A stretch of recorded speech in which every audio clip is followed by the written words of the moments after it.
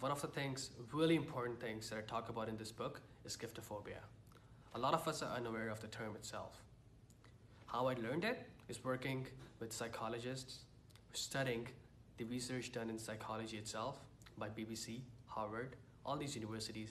So I work with these people to find this whole new term, giftophobia, which exists in the root of our society, but no one talks about it because it's sensitive. It's a really sensitive topic. And this is one of the important topics to talk about in my book, is because it's the root cause why a lot of us hurt our relationships because of wrong gifting. You see, today's world is owned by social media. We all spend most of our time on social media, scrolling through things, getting the dopamine hits.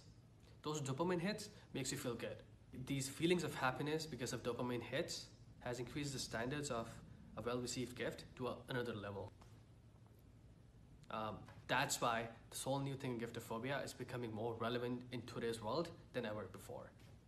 And that's one of the things I focus on this book as well.